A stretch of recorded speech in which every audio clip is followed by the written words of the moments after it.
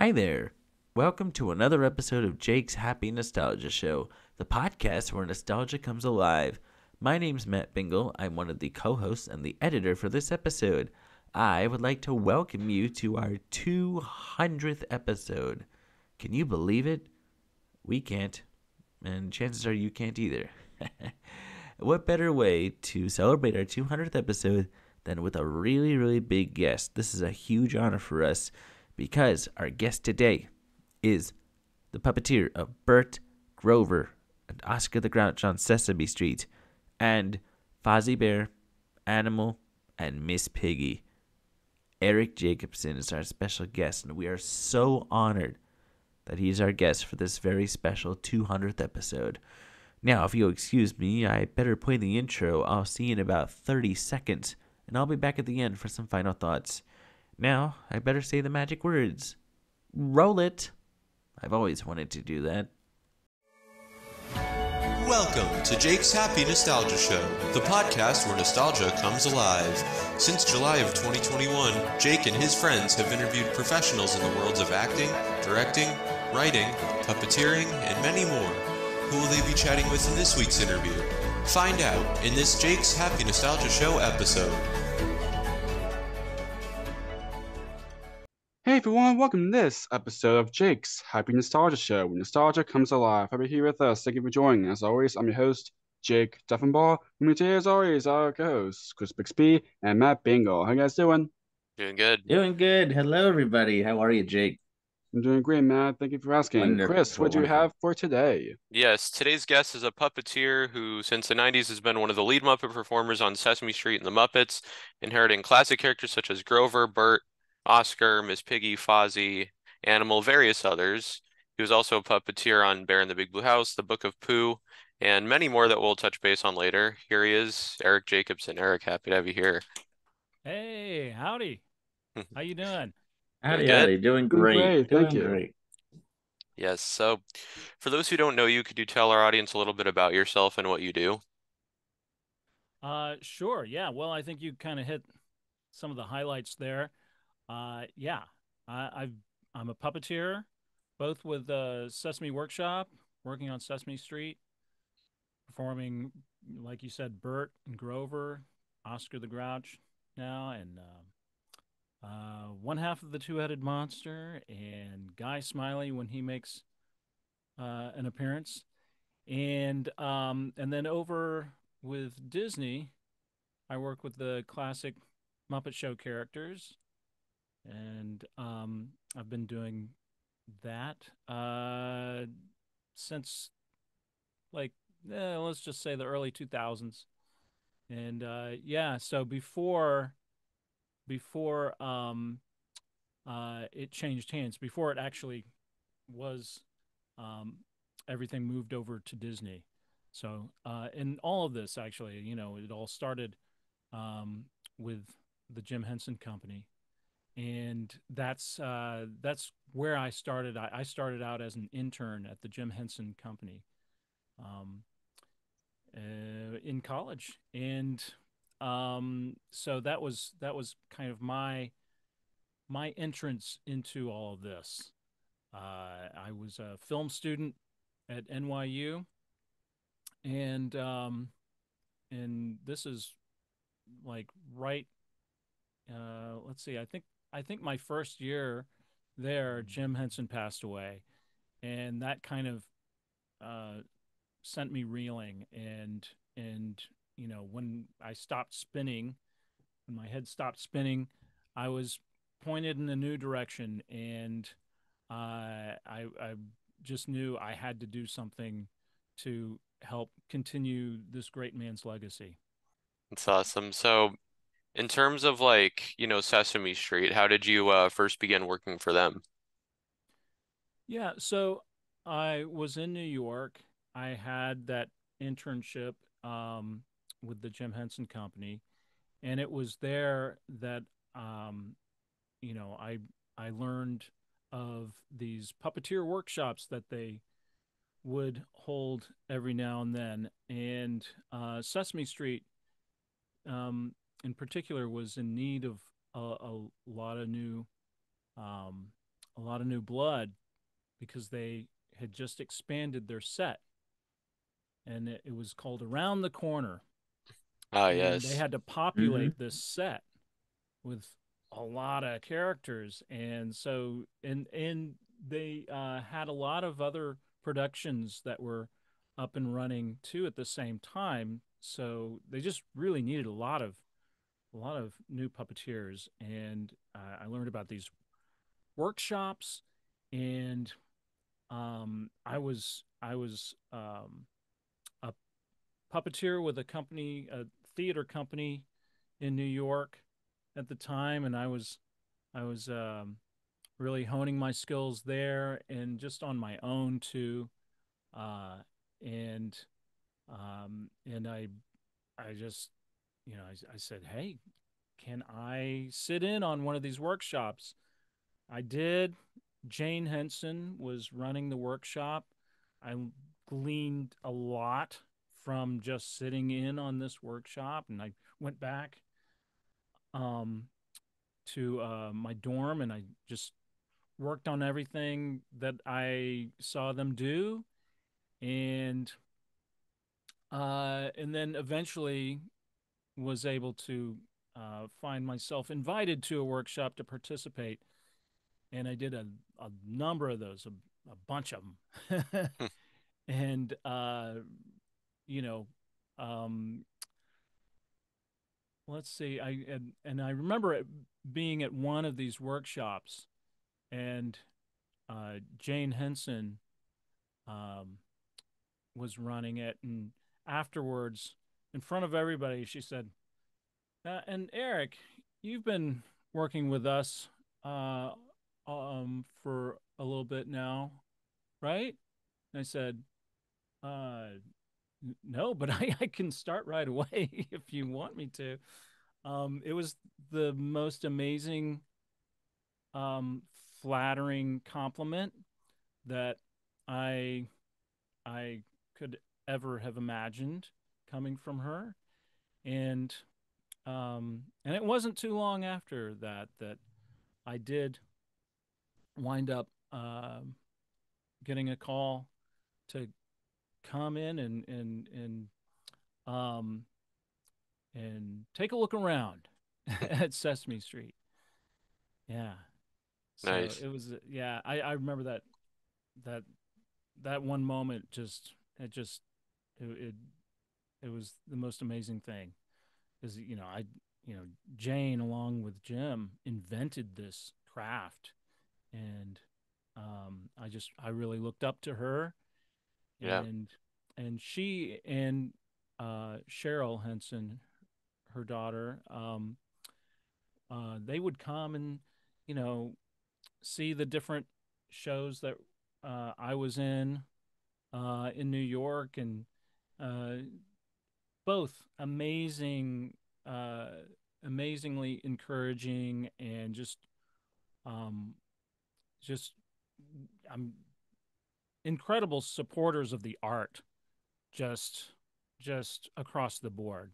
Um, and Cheryl, uh, yeah, in particular, I think she really um, put a lot of belief in me, and made me feel like, oh, I could do this. I could do this. It was really, yeah, Hmm. they were both instrumental. Oh, that's wonderful. So, do you remember your first day on Sesame Street and the first puppet that you performed? Oh yeah, yeah. These are definitely things that you remember. Uh, Oh yeah. well, like I said, I was first asked to just come in and um, and observe.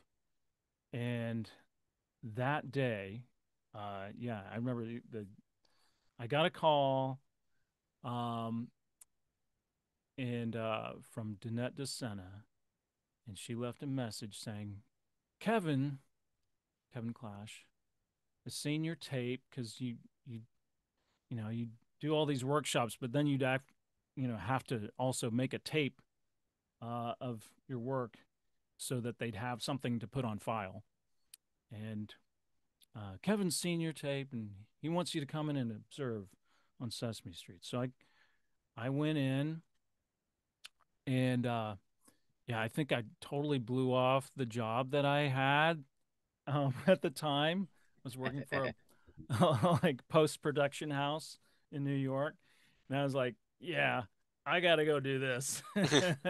uh, and and not get paid. Just go go in and observe, right? And so I did that. I went in and this was at Kaufman Studios in Queens. And the first person I meet is Kevin. He's there. And then the second person who walks into the room, I couldn't believe it, was Frank Oz. And this was off season too. This was like in the summer. And, even I knew that Frank wasn't around that much Mhm. those days, you know, and and and Kevin introduces me to Frank as one of our new puppeteers. I was like, oh my gosh, what? I mean, I was just coming in to observe. I thought, and yeah, that was amazing. That was the first my first day on the set, and I observed. I observed like a hawk, and I did that for quite some time before I actually got to put a puppet on. And um, let's see, I remember getting the first time I was scheduled, um, and the bit got bumped. I went in for the day, and the bit got bumped, so I didn't get to actually perform. And um, so and when they did do it, they didn't call me in. They just used whoever was around. Um, but I kept going in and observing, and um, it was getting close to Christmas time. I think it was maybe the last day before uh, Sesame Street was breaking for the holiday, and um, Samuel Ramey, the opera singer, was on set, and he was there to sing uh, a song about the letter L, Mhm. and Peter Lintz and David Rudman were there. And they turned to me and I'd been hanging around for quite some time, and and I think they felt bad for me. Because I'd been coming in off and on throughout the season, you know, for months by Mhm. that time. And they said, well, they kind of whispered to one another, and then they turned to me and they said, "Hey, why don't you why don't you grab a puppet?" And yeah, David was kind of left in charge. Kevin wasn't there, and so he had it was his prerogative. And back in those days, things were much looser, and they could just put somebody in who wasn't scheduled, and didn't have a contract, and didn't have you know all the official paperwork to go along um, with it. I don't think people can even be asked to come in and observe anymore, Mhm. um, uh, because it's it's quite a lot to ask somebody to do that without any promise of work or payment. Um, but I was a kid at the time, and I didn't have anything better to do, Mhm. especially since I quit my job that day to Right. to go in the first time. Right. um, I was just yeah, I was like in the back row, Mhm. um, and just lip syncing along with everybody else who'd actually recorded the track, and it was a dream. I loved it. I loved it. Oh, that's awesome. L is the Uh, letter that you love the most. L lets you go low, low, low, low. Yeah. So that was, yeah. You just asked one question, you wind me up, and I'll just keep talking. But No yeah, worries. yeah. Good times, good memories, for sure. That's great. Wonderful. Absolutely. Absolutely. So, how did you eventually end up taking on the roles of Frank's Sesame Street characters, Grover and Bert? Yeah. Well, like I said, it was a rare sight to see Frank on set back in, those days. And Cheryl Henson was kind of looking after the Muppet characters on Sesame Street. Um, from the perspective of the the Henson Company, because it was all still, um, all those characters were still owned outright by the Hensons, and so I think there was a desire to see those characters that Frank played more often on the show, and with Frank's availability being what it was, they they thought, well, maybe we could get somebody to kind of fill in and um, keep the characters visible. Right. Maybe not even say anything, you know, but just you know have the characters there in a big group or whatever, and maybe if we get lucky, we'll find somebody who could kind of become an understudy for Frank and be there to carry the roles forward. And so um I had been working on Sesame Street already for a few years. Nothing big. Like I'd just get a random call every now and then for a big scene where they needed a lot of people. and and I was working on Bear in the Big Blue House. Hmm. So I was I was in the mix. My name was there on the list of in the pool of puppeteers at the time.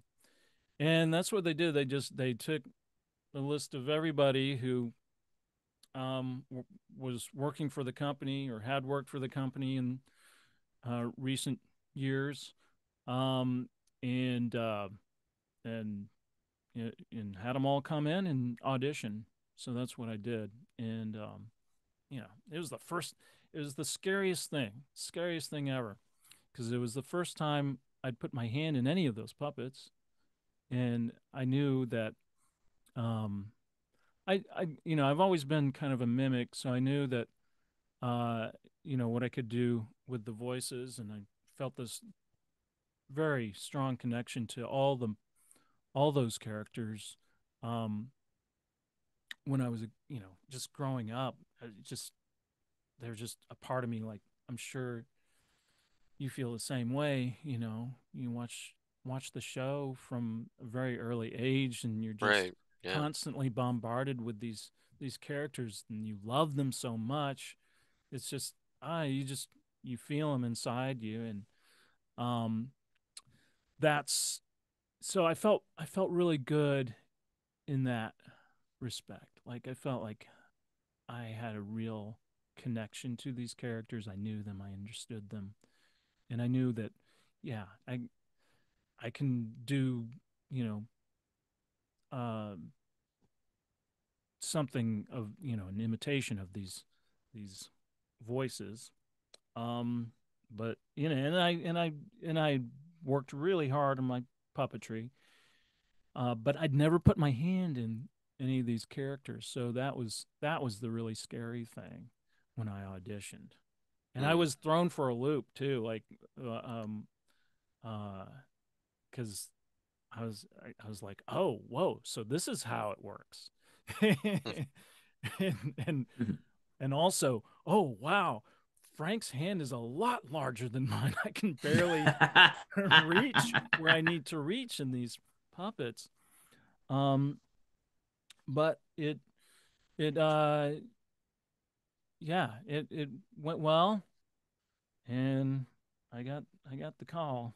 I got the call, and it was, you know, another one of those days, like, that time when Jane Henson mistook me for already working for the company as a puppeteer. Then there was the time I got the call saying, uh, Kevin wants you to come in and observe, and then this uh, call, where we want you to do this. We want you to uh, fill in for Frank. And Huh. just over the moon, over the moon. I was just, it was, I can't explain how excited I was. It was great. Mhm. It's awesome. And it S- still is, Oh yeah, I Mhm. still love getting to perform with these characters, and it's just, yeah, it's a dream come true for me. It's amazing. And absolutely. yeah, I love it. Mhm. Yeah. So I'm kind of curious, who were some of your favorite celebrity guests to work with? I know you mentioned Samuel Ramy was your first. Oh yeah, gosh. Mhm. uh let's see, early on, um I remember doing something with Trisha Yearwood. Okay. um this is really early on. I remember doing some, singing a song. It was, um I think it was um with Harry Monster and Baby Bear, I Oh think. yeah, yeah. Okay, I know what you're talking about. Yeah, Yeah. yeah. I know what you're talking about now. Yeah. And then I also did something with, well, I just came in, and I don't think I actually sang. I think I just did a little bit with Mr. Johnson and Grover, and then uh Squirrel Nut Zippers, the band, Oh came wow. in and did a big song. Put a lid on it, I think, was the Hmm. song. And I was a big fan of them, of the Squirrel Nut Zippers, and so that was really cool to be there, and kind of sort of share the scene with them. But those are some early ones. But I mean, since then, so many, so many. Um, yeah. I think another one of my favorites that was kind of early on that I think you got to work with was Patti LaBelle for a Gospel Alphabet. Oh yeah, That's right. yeah. And you see, Yeah. you see all the Love that characters. song. Oh There, yeah. there's so many characters in that, and I even, I recorded vocals for that as well, but I didn't wind up puppeteering any of Frank's characters. I Kevin wanted me to assist him on little Chrissy's hands at the piano. Oh wow. So, Oh wow. so I didn't get to actually puppeteer to any of the tracks that I recorded. Interesting. Um, yeah, Hmm. yeah, but it's kind of I kind of maybe dodged a bullet there um, because at least with Bert, um, Noel McNeil was performing Bert that day, and and he could tell you this story probably better than me. Um, and I don't know, somewhere in the song, I don't know if it was halfway or maybe right at the beginning, I don't know. one of Bert's eyes fell off. Oh my gosh. Oh. And so Oh That's for the boy. right. That's the, right. the rest of Yes. the time, the rest of the bit, Oh my Noel's God. just, he's turning Bert, this way so you can't see um the empty space where Bert's eye should be. And then and Oh then my and then like um and he's having to like turn real fast too if there's any kind of choreography, just so maybe you won't see it that it's missing. Um and he's trying to hide behind other characters. And I'm sure he was just in panic mode. And I don't know, that might have been that early on might have been very scarring to me. So I'm grateful that Kevin kept me close by. He was really good about that, making sure that Hmm. um, you as much as possible you weren't thrown into the deep end. I Right. mean, it always felt like you were being thrown into the deep end whenever you did something on Sesame Street, and but you're not going to play a character full, a full character with lines and everything your first time out. You're going to be Right. assisting and then maybe doing some background characters, um and I did a lot of that even after I um landed uh those bigger roles. um yeah. Awesome. So over the years, Grover had his own segments, including Global Grover and Super Grover 2.0. What were those like? Oh, those are a lot of fun. Those were a lot of fun. Um, yeah. Uh, Global Grover. Yeah. So we did these, yeah, intros and outros to commissioned films that were shot all over the world. It gave you a little insight to how people live elsewhere, and they're really, really wonderful films.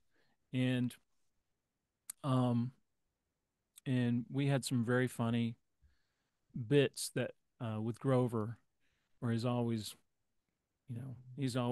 wearing a costume and or a hat, or he's in or he's got some crazy propage, and we do some very funny stuff, um, introducing these films and then coming out of them.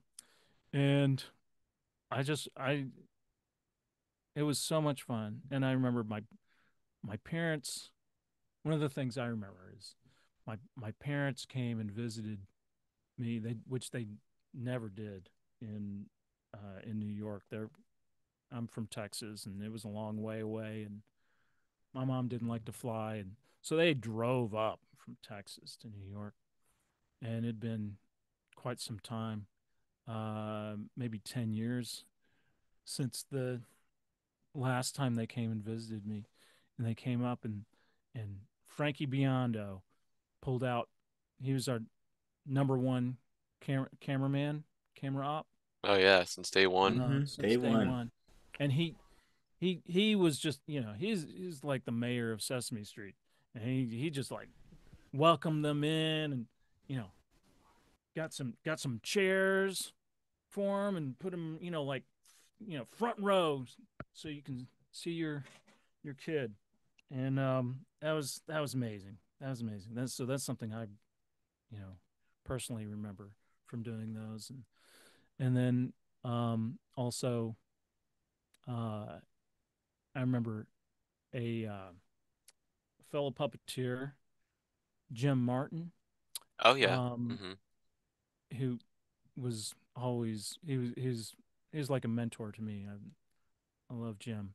He he I remember he just crystallized it so well for me because this is very early on, and he said, one day these bits you're doing with Global Grover, you know, they're one day, people, grown, the kids are watching it today. They're going to grow up and they're going to remember it fondly, and they're going to be remember Global Grover, remember those those funny bits. And I just he put the things in such a perspective for me. And at the time, it was hard to it was very hard to see it, but I've remembered that, and now and for a long time I always felt like people were, whenever I went out in public, people were always responding to um to Frank's performances, and because I just didn't have the library of work behind me yet. Hmm. And you know now, they may still be responding more to Frank than me, but I do have the library. It's there, and there are there are uh kids who watch that stuff and are adults now. It's just amazing. Yeah, I still love Yes. those segments. They're great. Mayor of Sesame Street. Interesting. Yeah. That just. I c- Everybody loves Frankie. Oh yeah, yeah. he's Everybody loves wonderful. Wonderful. Frankie. Yeah. Yeah. So, and it's fine if you can't, but I was wondering if maybe we could hear a little bit of Grover. Well, naturally, yes, of course. I would be happy to do that for you. Hi, Grover. How you doing? Hi, Hey, Grover. Grover. I am very good. Very good. How are all of you? Hmm? We're Doing wonderful. doing very good. Thank How's you. how's life Very on well. Sesame Street? Oh, it is so much fun, you know? Yeah. Yeah, this morning I had the play date with Elmo, and we played hide and seek, and actually, if you could keep your voices down, I am still playing with him. He has not found me yet, and I do not want him to find me. Okay? Okay. Okay. Okay. Okay. That's great. Yeah. So moving on to the late 2000s, Bert and Ernie had their own animated segment, Bert and Ernie's Great Adventure, which Oh, was yeah. a very fascinating segment. What was it like voicing Bert for that? Well, you know, originally those were meant just for the international markets. And so we didn't know they were going to wind up on Sesame Street and be seen by a domestic audience at all. Um, and they had their own distinct tone, distinct from the characters as you would see them normally on Sesame Street. And so it it it was hard. It was really different. Um, really different from what I was used to doing with Bert and Ernie. And um, it was hard in a number of ways because the tone was slightly different, and um, and you're trying to imagine the physicality of the characters before they've been animated, and um, I find that that's always hard to do. You're as a puppeteer, you're in control of how the character looks and moves and behaves, and you have to give up a lot of that control when you voice animation. Right. And Mm-hmm. they were very physical. It, it, they wound up being beautiful spots. Um, the Mazzari brothers, I believe, um, did those. and they're really cool looking. Oh Um, yeah. but but it was, it was so different from what we were doing on the show. It took, it took a lot of, there's a lot of work to, try and imagine, okay, what's happening now? And what do you need from me, to, to make this work? Um, so yeah, I'd much prefer to puppeteer. Makes Uh, sense. Yeah. yeah, that being said, I'm very proud of the work we did on those, and we did a animated, we've done a lot of animation since, and including the monster at the end of this special. Is that what it's called? I Oh forget. yeah, right. Based on the book. Yeah, Yeah. classic book. Yeah. Oh yeah, yeah. And that was, I'm really proud of that. Really proud of that. That that was that was hard. That was really hard too. Just trying to imagine everything that's going to happen, that hasn't been visualized yet. But yeah, yeah, somebody's describing it to you, and you're like, okay, so is it going to go across the screen really fast, or is it going to be slow? Is it going to stop in the middle and look this way and that way? And like every little thing, you have to anticipate. Um, but yeah, that turned out really nicely. Hmm. But again, I I love puppets, so um, if I have a choice, it's always going to be with a puppet. Right. Absolutely. So in 2015, you began performing as the understudy for Oscar before eventually inheriting the character. What went into the process of understudying for Oscar? Well, it was is a bit of a different situation, obviously, with Carol than it was with Frank. Um, you know, with with Frank, I don't think any of us knew, um, where it was necessarily headed. Um, it you know, uh, David Rudman and myself were given Frank's blessing to perform his characters in his absence. But I think, initially at least, it was with the idea that,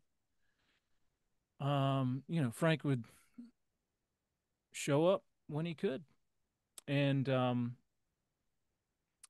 and uh, with Carol, it was much more a situation um, where Carol was, he was handing the baton. And, you know, that was the intention with that knowledge. And um, so initially, uh, I was I was lip syncing to Carol on set. Um, Even though he was happy with me doing the voice and everything. We all wanted him to keep on, um, performing in whatever capacity he could for as long as possible.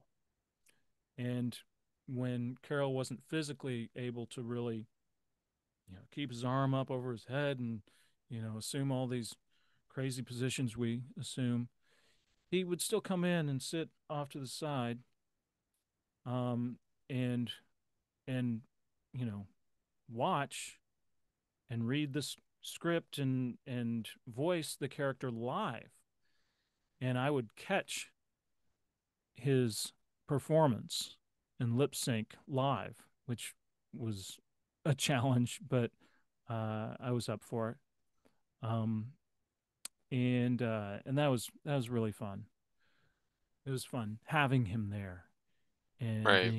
being able to, like, in between takes, go over and, you know say, okay, well, what what would you like?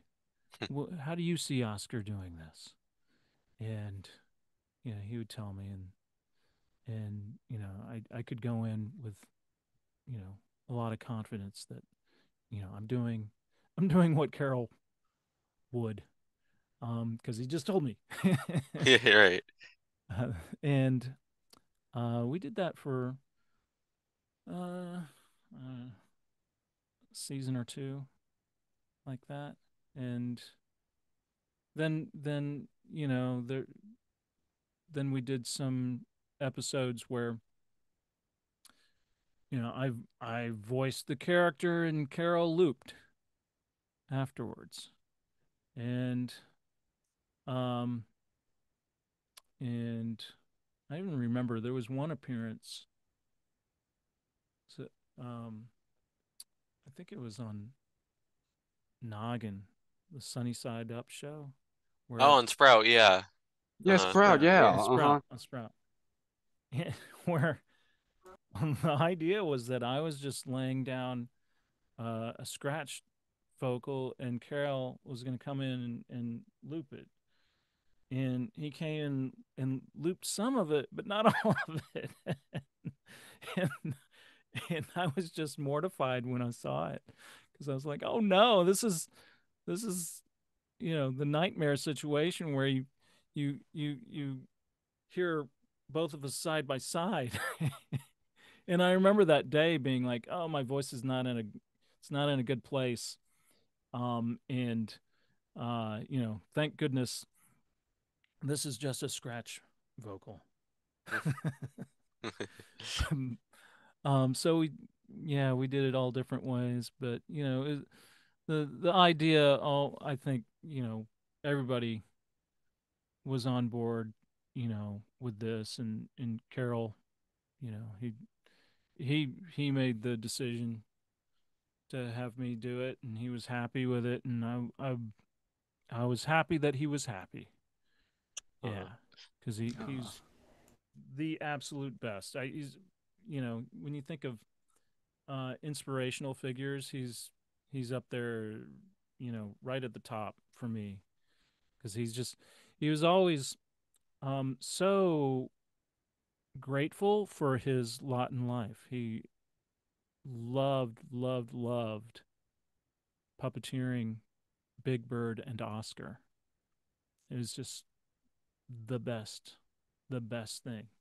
And you saw that every single day that he came in to work. He was happy to be there, um, and he kept doing it, and he just kept doing it and doing it, into his 80s. Oh yeah. Amazing, absolutely amazing. Uh, So, yeah. So, my generation, we all look to Carol and his generation, as to to for some indication of, like, just how long can you do this for? right. What happens to your body when you're like this, um for so many hours on end? Of course. And uh and he proved it could be done for a very long time. um so sadly we lost, so a lot of the others, before they could prove us prove to us just how long you could physically do this as well. um but Dave Gold still does it, and Oh he's yes. got, Hmm. and he's got a lot of, he's endured a lot. um a lot of discomfort, and and a lot of abuse to his body, puppeteering, but he's still doing it. God rest, yeah, God bless Absolutely. him. Yes. Yeah. Hmm. So moving on from Sesame Street, we mentioned you also puppeteered on Bear in the Big Blue House, Yeah. performing Harry the Duck and also kind of doubling for characters too. What was it like working on that show? It was a lot of fun. A lot of fun. Yeah, mostly what I did was I doubled for Tyler Bunch and Peter Lentz, because they each had two characters, um, main characters on the show, and um, and so I would wind up playing, one of the characters that I was on screen at the same time, and uh, and that was another case where we would do it live.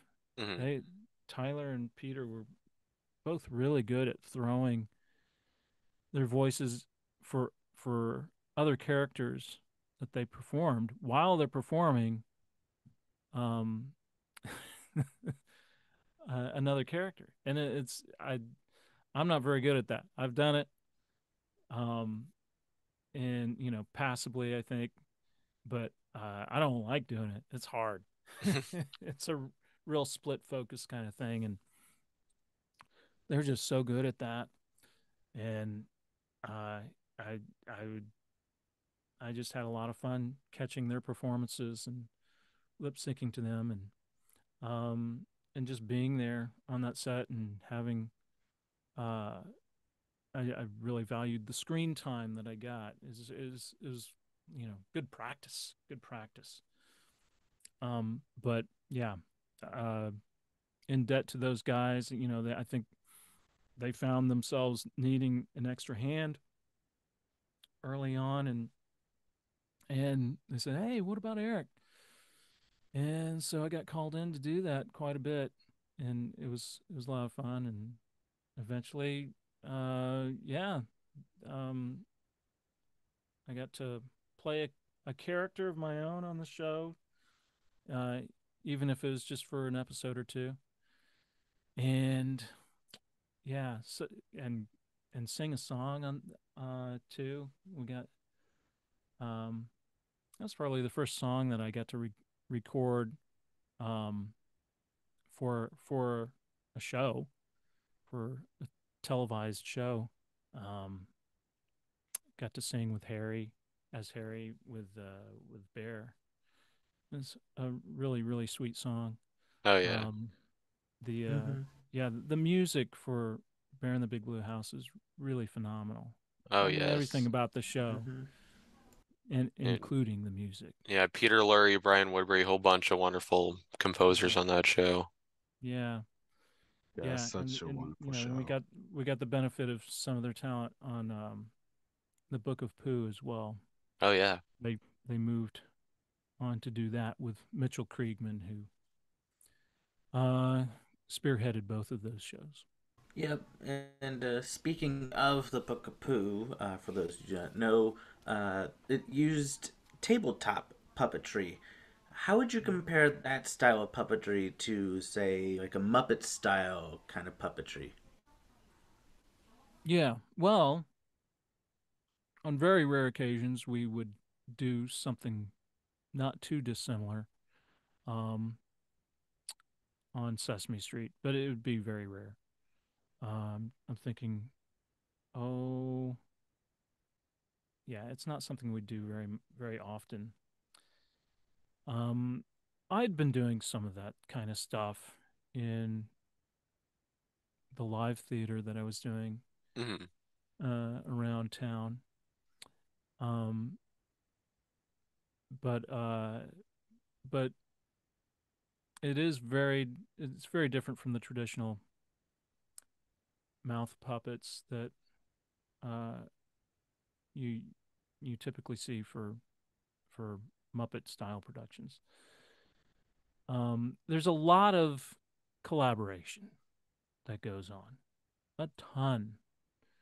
Um, you're always, you know, in puppetry, you know, almost, a lot of the time you're working with assistants and having to work in concert. But usually not as many assistants. Usually it's not as many people working on a single character at a time Right. as you have with tabletop puppetry and what we did on Book of Pooh. So, um, so that there's and when you have so many moving parts, so many people who need to work as one, rehearsal really helps. So we were rehearsing just nonstop. It felt like um, on that show. If we weren't, we had a room dedicated just off to the side um, of the floor where where we would take turns going in and working with our teams to um, be prepared for the next scene. It was very it required a lot of discipline because we were also lip syncing to pre-recorded performances, and um, so that was good because we all could go off and listen to the same vocal tracks and get familiar with the same rhythms and um and then when we'd get together to rehearse, we at least had that as a, a groundwork. And it was yeah, but it was, I just remember rehearsing. you know we'd do a scene and then it's like, okay, next scene, what are we doing? And I had all sorts, I had to, like, the way I did it, and I think a number of the other performers did too. I played the head and torso of the characters I performed, Piglet and Roo, Oh, nice. and and so we, and Tyler did that with Tigger, and Peter did that with uh, Winnie, and um, we, I think we all did kind of the same thing where we listened to the track over and over, and we might make some notes in the script, some ideas, of you know what the arms and legs could be doing at the same time, and then we'd work with our team, um, and get everybody in sync, and they'd come up with great ideas too, and it was a real collaboration. It was a lot of fun, a lot of fun. Um, but it was a um, one of the first projects that used a virtual set, and we shot on green, and we were standing mostly with green tables. Everything's green, and um and that was a real trip. And we would see, usually we would we would see the comp as we were performing live. Um, and there was a lot of downtime because there was there'd be glitches with the computers and software. Um, but it was a real trip, just being transported to this other, um, virtual environment. Um, but there was also a lot of green, Yes. and we Yeah, I've shot. seen a bunch of behind the scenes pictures of it. It's just crazy because, like each character, like you mentioned, took like three different people to like work Mhm. on them. Mm-hmm. Yeah, yeah, and we did, like, I feel like we did two seasons almost back to back. Hmm. We shot for over a year. I feel like I could be wrong. Um, and we shot for a long time, and it in just going into an environment where there's just one color that you see all day long. um, I'm really curious what uh, if we had a psychologist on set, um, kind of tracking the effects of this group of people just seeing the color green all day long for a year. What It's how that affected all of us. I feel like it you know it, I know that it affected me somehow. I'm not Oh, sure I'm how. sure. I'm sure. right, yeah. I'd be curious to find out. Yeah. So, in terms of the Disney Muppets, what was your first? Well, I know you said, of course, it was before, the whole Disney thing, but what was your first project with the Muppet Show, Muppets? Okay, well, let's see. I think, um, after I think kind of a similar thing happened over there with the classic Muppet Show characters. They were getting a lot of calls for um, Frank's characters, particularly Miss Piggy, and they they wanted somebody to be able to stand in for Frank when he wasn't available. So it was the same kind of process, and all these auditions, all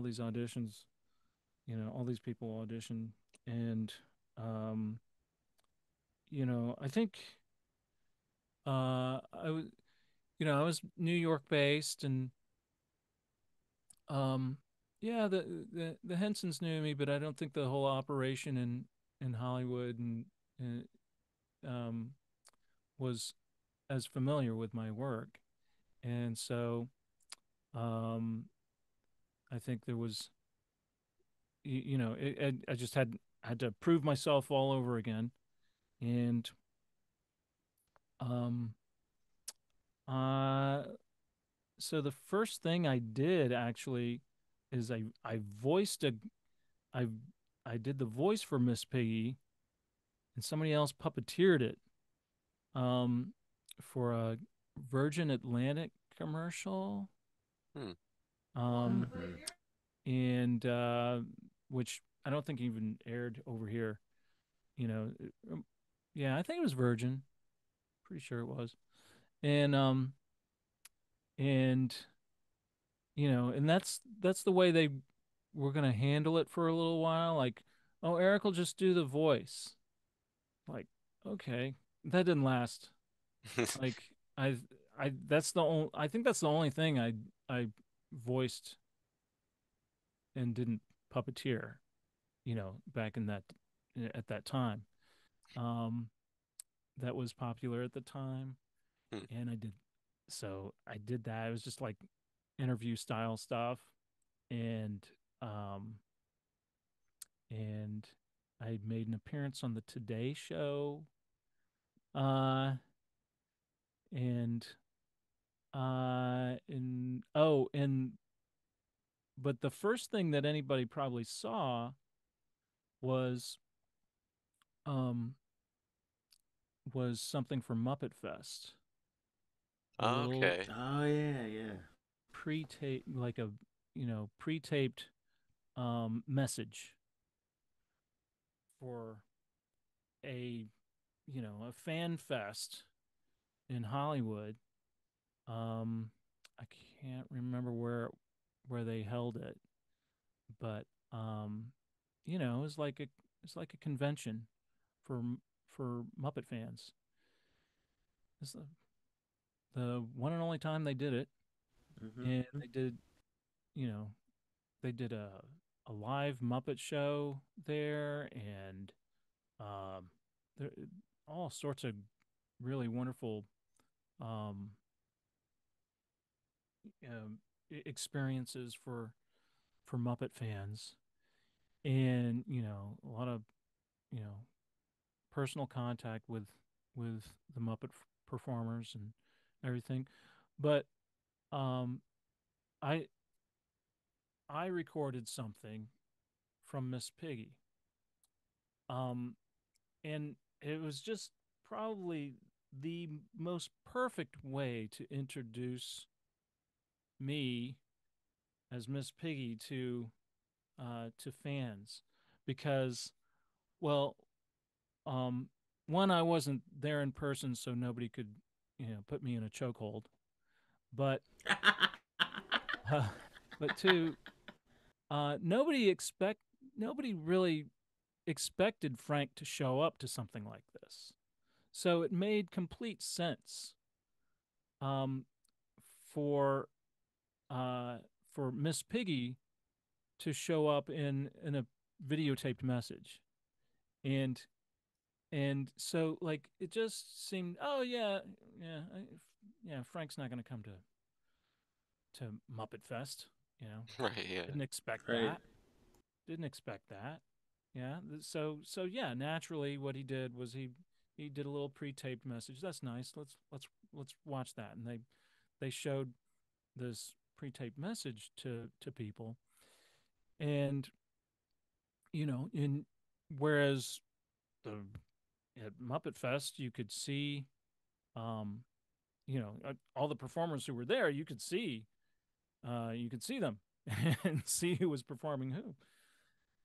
You couldn't see me. And I think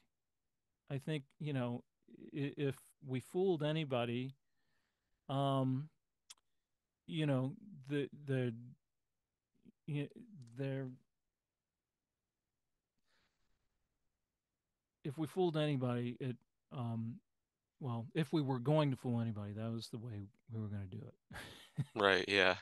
And this short greeting, and it was kind of, and once you get the blessing of the fans, um, you know, then the rest of the world kind of takes their cue off of the real diehards and Yeah, hardcore fans. right. That's usually the way it is. You you you disgruntle some fans, and then the rest of the world just kind of picks up on that. And yeah, yeah, I didn't like that either. It's like, did you see it? No, but I hear it's awful. Right? Um. So I don't know. Um.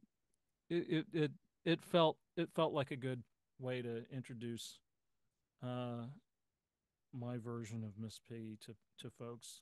Um. And and yeah, and then after that, it wasn't too long after that that I wound up doing. Uh, we did uh, Weezer music Ah, video, yes. Oh Yeah. yeah, yeah. Weezer, Yeah. and that was my first time performing Fozzie. Oh. Hmm. I remember, I remember Steve Whitmire turning to me and Let's saying, see. "Hey, why don't you grab Fozzie? We could really use him in this scene right here." I was like, "Is that okay? Are people okay with that?" And um, I mean, the idea was that I think that same week that we were shooting that, we were doing a read through of the Very Merry Muppet Christmas movie, and Oh, I was yes. reading Fozzie for that too, Yeah. and um, but I hadn't performed him yet, and so that was the first time I performed Fozzie, and then yeah, and then we did the Very Merry Muppet Christmas movie, and yeah, it was just like off off at the races, It was just um this huge thing that came very shortly after these smaller appearances here and there. Um and and that you know that was that was a great experience. It was a Absolutely. great experience. Yeah, Yep. really. After that, I felt like, okay, if you, I, something like that, you're either gonna crumble or you're gonna, you're gonna soar. And I don't, I felt pretty good after doing that. At least, I felt like Yeah, all along I felt like I was up to the task, but then you got to prove it and of prove it to course. others, Yeah, but also to yourself. yeah. Absolutely. So I know a lot of Muppets fans are wondering, is it fine if we can hear a bit of both Fozzie and Miss Piggy? Well, yeah, I mean, I am always available. Okay? Weddings, bar mitzvahs, podcasts, all absolutely. Anytime, just give me a call. Please. Please. Okay. We'll do Fozzie. Yeah, it's going to be a little bit more difficult to get moi on the air. Right, because you're so, busy with, your fashion job and everything. Yes. Exactly. You understand. You understand moi. Thank you. Wait a second. You're Well, not recording this right now, are you? that sounds great. How's Kermit doing? What, you want me to do a Kermit voice now too? I said, how's Kermit? I was asking. Come on, Jake. You gotta be more specific with this. I was asking Jeez.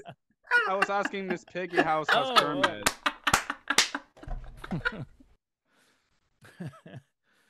uh, Oh, that's great. So before we wrap up, I know Matt had a question about one of the recent things you got to do with the Muppets. I do. There is Yeah, one thing I want. absolutely. There is one thing I wanted to show though. I've had this for about 8 years now, and I couldn't resist showing this. Could we have a Oh my post-production gosh. grab for me? Is This that is Guide to Life? This is Guide to Life. This is Miss Piggy's first book. It's not in the best shape, obviously. This was released way back in 1981. Yeah. Mine is a 83 reprinting, but I don't care. It is. Who's the author credited on there?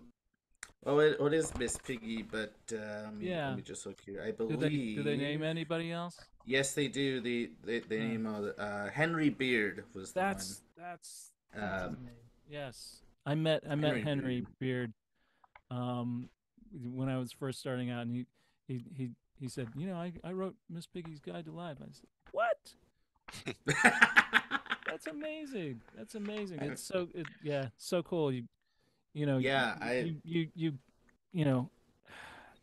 I feel like everywhere I go, I meet a friend of the Muppets. Oh, Yeah, it's so yeah. cool. And somebody, and Jim and Frank, they made the rounds. They went everywhere. They came into contact with so many people. I tell you, like, for the first I don't know, first 10 years I was doing this, I everywhere I went, I met somebody who had worked with Jim and or Frank. And they just always inevitably had a wonderful story to share, and just this deep, profound love for Jim and Frank and all of the Muppets, and it is so great to come across that. Absolutely. Especially when I was starting. Yeah. I mean, I've had this. It was actually a gift to me for my 16th birthday. Goodness, that was like almost 8 years ago. And post production, could we get a shot of especially this photo right here? I mean, these. I gotta say, Miss Piggy, you look stunning in these photos. They're amazing. Just the outfits of these, even way back when, they're just amazing. Even the black and white ones too. Let me see if I can find one real quick. Oh, there's one on the back. Oh yeah, there's one on the back right here. Yes. It is an absolutely wonderful. Aren't I beautiful? And, yes, you definitely. I can't really see the pictures all that well from here, but it doesn't matter. There we go. Oh yeah, If there it's we go. moi, I know it looks good. Yes, it definitely does. Absolutely for sure. Again, I've had this since 2016. If you folks don't have a copy, get it. I'm serious about this. It It's really very is a funny wonderful too. book. Very funny. Oh yes, I remember. absolutely. I think. I want to say that Henry Beard wrote the the the monologue that um Miss Piggy delivered um in honor of Lily Tomlin at uh when she was awarded the Mark Twain Prize for comedy. Oh wow. Oh Yeah. wow, that's that's wonderful. So your one of your newest projects going Yeah, back yeah. that was the Muppets Mayhem, Yeah. which is Love Muppets Mayhem. absolutely amazing. Love that Not series. So great. absolutely amazing. Could you share any stories from working on that? Oh, and first, congrats on the nominations. Yes, Yes, congratulations on the congratulations. nominations. Yes, Of course. Thank you. could not forget about that, of course. It's very cool that the art of puppetry is being recognized with its own categories now. It's really amazing. Um, and so Muppets Mayhem, lot of fun, lot of fun. I had so much fun doing that. And um, you know, partly because I didn't, I didn't have to carry the same kind of load that I do on a lot of other projects. I think I, it was Yeah. it was not the pressure was kind of off me. I didn't have to learn a lot of lines. Um, because animal can't really talk. So, um, but no, the quality of the show is just so high. It's so wonderful working um, on these shows where you have such talented writers and um, and and everybody is there with the same goal in mind. Um, and and everybody just everybody wants to be there too. Like Yeah. there's Mm-hmm. nobody who's just they just said yes because it's a job. No, everybody um loved being there, and Yeah. it was a real we formed a really nice uh family very quickly, and I'm sad that we're not all coming back together to do it again anytime soon, at least. Yeah. Um, Yeah. but we I'm very grateful too that we had the opportunity to come together and make some magic. Yeah, and Really. I just love what I love most about Muppets Mayhem was the kind of relationship between, the mayhem and then the human cast, Oh like yeah. Moog and, Yeah. Yes. all those Yeah. wonderful Taj. human Yeah. cast. Yeah. He he's Yeah. he's incredible. He's an incredible actor and such a such a nice guy. Like the the moment you meet him, you just he puts a smile on your face. He's just that's who he is. He's just one of those people who is just um a bundle of positivity, and you just you want to be his friend. No, yeah. Um Oh yes. yeah, he's perfectly cast, and yeah, and the rest of the cast is incredible too, and um Lily and Sarah and Anders, all terrific. But I loved the show for uh, a bundle of reasons. The writing was spectacular, but you know that that says a lot too. Like there's a lot that goes um into writing successfully for the Muppets, and to take to take these lesser known Muppet characters, take they're Muppets to begin with. Yeah. These are, Yeah. kind of niche characters, and to treat them respectfully and faithfully, and at the same time broaden their story and go places that we've never seen them go to. Absolutely. I think it's just Absolutely. it's remarkable. It's remarkable. Yes, Oh, yeah. absolutely. Absolutely. Something Absolutely. that you've never seen with those characters before, Uh-uh. and yet it still all feels very, very in character, very faithful to Yeah. to who they are and to the Muppets as a whole. Absolutely. Yep, absolutely. So, this last question that Jake is about to ask, we usually save for last, and we ask every guest this question. Go ahead, Jake. Thank you, Matt. So, of course, this podcast is called Jake's Happy Nostalgia Show. There you go. When you think of nostalgia, what do you think of? Or in your own words, how would you define the word nostalgia? Um, for me, nostalgia is getting to relive my childhood through the eyes of my children. I love sharing the things that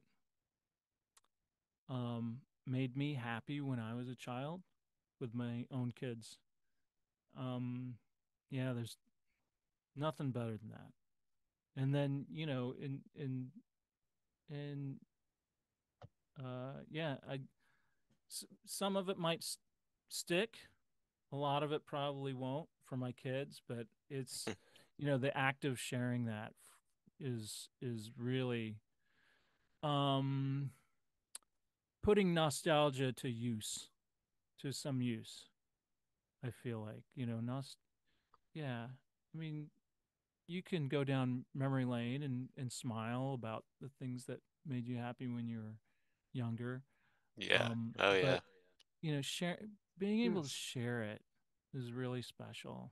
I've really enjoyed that, and this time of year especially, it's Oh, a lot of yes. fun to watch the old Rankin and Bass holiday specials. Oh, yeah. Classics. Absolutely, yes. I get teary eyed every single time I watch A Year Without a Santa Claus. Yeah. Man. Classic. Yeah, Yeah. yeah. Love it, love it. Yeah. Well, Eric, thank you so much for taking the time to do this. This was a blast. Yes, thank Hey, you. absolutely, it was a Yes. blast for me too. I hope you heard some new stories and yeah, I didn't bore you too much.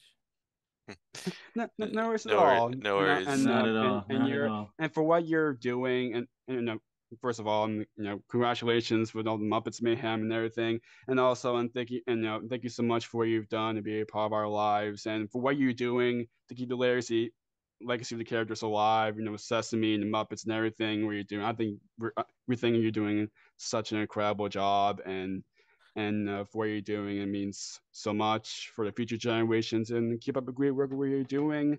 And cannot wait what's next in store. I can't tell you how much that means to me. Thank you, thank you. Yeah, I mean, Of course, it's my pleasure. I do what I can to keep the legacy alive, but it's you all, it's the fans who really keep it alive. Absolutely. Of Keep course.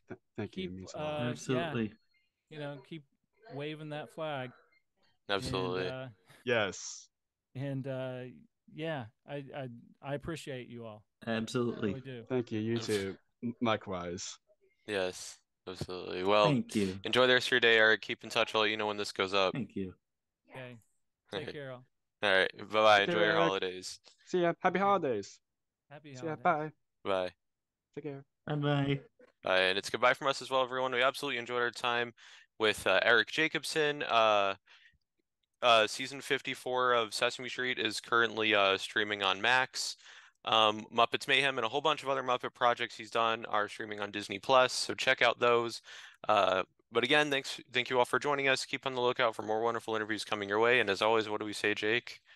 Keep nostalgia alive. Take care, everyone. See you next time. See ya. Bye. Bye.